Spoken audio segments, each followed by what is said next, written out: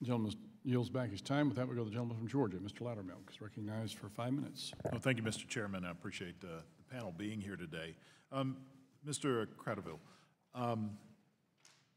as I understand it, the Gramm-Leach-Bliley Act may not explicitly require financial institutions to comply with mandatory federal data security and breach notification requirements, but these requirements are essentially mandatory in practice. Can you explain how that happens?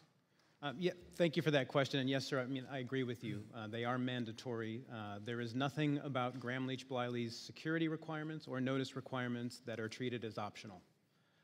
As I mentioned earlier to the chairman, fundamentally, these are safety and soundness standards. They are treated as such for examination purposes.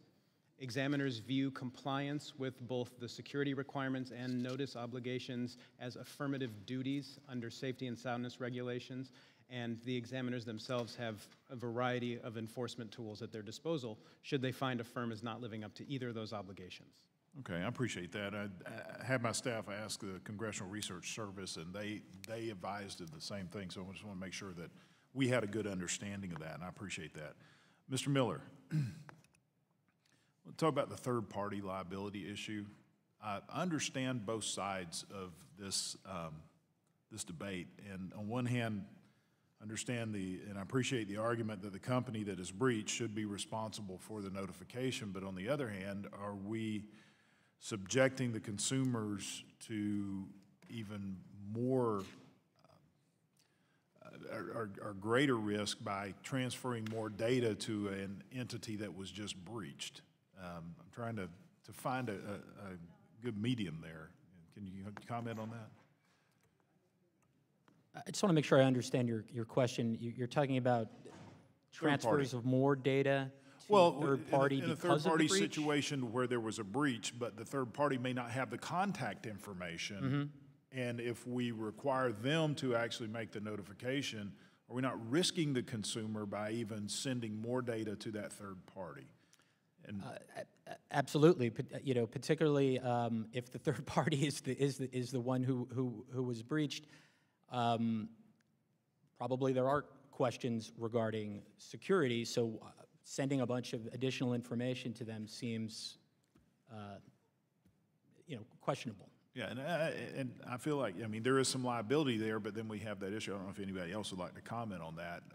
If you have feelings, it's just one of those issues we're struggling with at this point of how do we resolve that if the third party was actually the factor that caused the breach. I mean, if I could just comment a little bit further on the third party. I mean, it's true. Third parties. Again, if we look at business arrangements, particularly of large companies across a variety of industries, they're using third parties for a variety of different purposes. Absolutely. Some of those third parties are small companies. Some of those third parties are large companies that are providing all different types of services. You know, there was one very notorious breach a few years ago where a major company was breached through a third-party HVAC vendor, for instance. So, right. I mean, the most sensible way, it seems, to deal with the apportionment of liability in these types of scenarios is through contractual arrangements between the parties who are free to contract with different parties if they'd like to choose different entities with which to work. And requiring strong security practices in your contracts is certainly something I would advise any party to do. I appreciate that. This is one of the issues that I've been struggling with, because I understand that there's some liability there, but also do you provide more information to the entity that was just breached? And dealing with information, I'll throw this out to anyone in the panel in the last few seconds we have. Are we collecting and maintaining too much data? Because the more data you have, or the more data we require through the government to be maintained, the more risky it is if you don't have to protect what you don't have. Anyone want to comment on, are we collecting and maintaining too much data?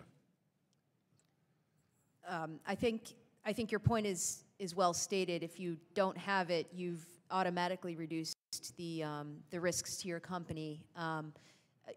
you know, I can't speak to, you know, I know that is extremely valuable to businesses, and it provides benefits to consumers for those businesses to have that data. However, we do see a lot of companies collecting data that is very sensitive for consumers without having a present need for it, or holding on to data for years and years and years when they're not using it. So I do think that is part of the concern. Good practice, data management practices would reduce the amount of data that you're not using that you don't have. Well, I appreciate that, and I think that would expand also to our government as well. Very briefly, I was just going to make that same point. This is a problem across the economy in both public and private sector. Thank you, Mr. Chairman. Gentleman's time has expired. With that, we go